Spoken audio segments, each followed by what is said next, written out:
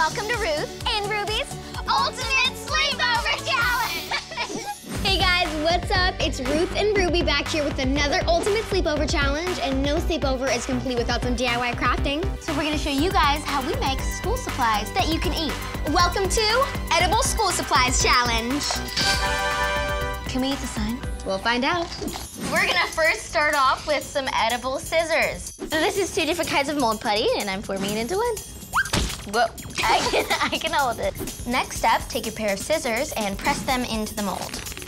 Oh, okay, this is good. Now the mold has to dry. So while Ruthie's mold is drying, I am going to microwave these little hard apple candies until it's a liquid.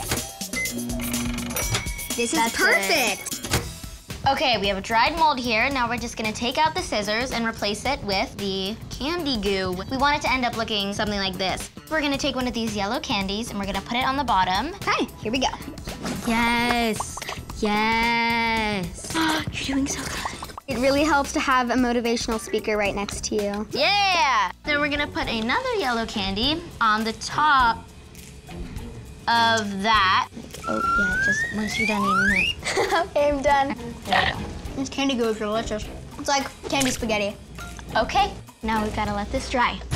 Okay, so the candy has dried. It's time to take out this mold and see what it looks like. Oh, we did it! Oh my gosh! Yo! Whoa! This is actually so cool. This is very good. Oh, whoa! It's sour. Best scissors I've ever had. We are going to be making pencils now, and I'm gonna warn you, these are some of the most realistic edible pencils you'll probably ever see, so just brace yourself.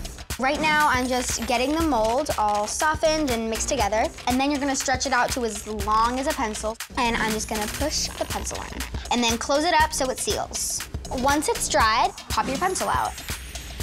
There you have it. So now we have the perfect mold for our pencil, and what are we gonna fill the mold with, Ruthie? We are going to fill it with white chocolate chips. We're gonna put it in the microwave for 30-second intervals and stir. Oh yeah! Woo! We're gonna be using food coloring, and we're gonna turn this white chocolate yellow. Oh yeah! Hey, it's starting to look a little more yellow. I think it's ready to go in our mold.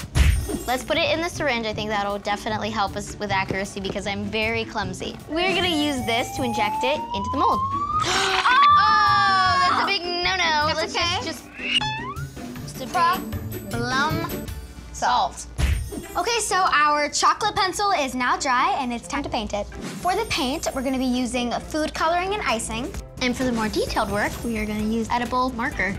Okay, the lead is finished and I think we're done. I think we did a really great job. It does look like a real pencil. Should I try it out? Try it, try it. Ooh, well, this is the piece I'm gonna have.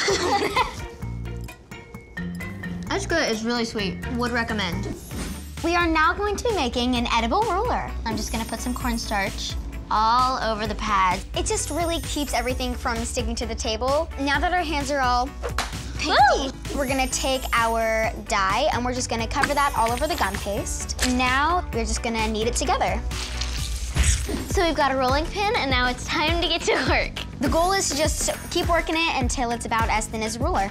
Now we're gonna trace the edges of the ruler and cut it out. Okay. Ta-da! We let the gum paste dry and now it's time to add our marks so we can make it look like a ruler. Cue intense music.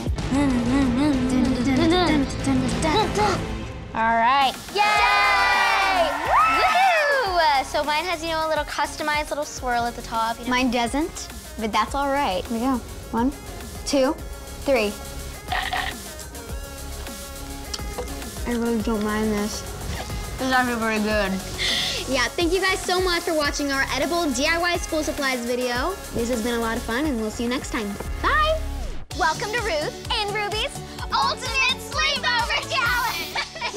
Hey guys, what's up? It's Ruth and Ruby back here with another Ultimate Sleepover Challenge, and no sleepover is complete without some DIY crafting. So we're gonna show you guys how we make